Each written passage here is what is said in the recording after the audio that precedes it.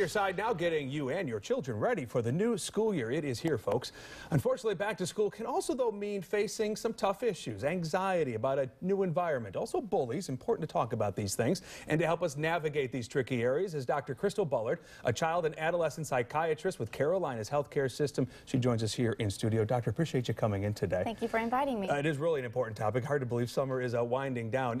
So before your kids even make it through the school doors, what should we be talking about, sort of getting them ready for that first day of class? Well, it's exactly what you just said. It's important to get them ready, to prepare them for the first day of school. Usually that means starting back into the normal routine, normal bedtime, getting them up at the time they're supposed to awaken for school. That just kind of gets them, their body prepared actually, and their minds prepared. And then of course it's good to maybe take them to the school so they can meet their teachers, so they can see what their classroom will look like or the cafeteria. It's just getting them more comfortable with the environment so they're more familiar with it on the first day of school. If you're sensing anxiety in them, what should you do?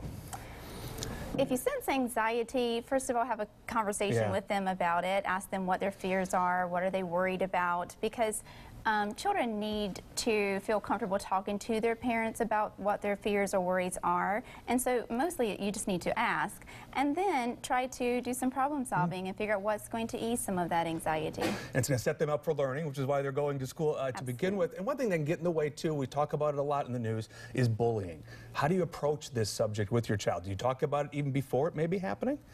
I always think it's a good idea to talk about things before it happens because, again, they're more prepared for it, and maybe even talking about what to do when it happens. I think first and foremost it's good to teach your children how to have good social skills and to be a good friend and how to make friends, but they still may get bullied, and it's important that you're discussing that with them. So again, open communication with your child about what's going on at school, asking them each day, how was your day at school and what happened at school today, and then sit down and decide how do we address this issue with the school. And if you're noticing changes in behavior, that's a warning sign. Absolutely. We'll keep looking for it. Dr. Bullard, appreciate you coming in today. Great information, folks. And WBTV is on your side with more important information for back to school. All you got to do, go to WBTV.com/school for all of that information. Thanks again for coming in. Really appreciate it. Brigitte? All right, Jamie, thank you.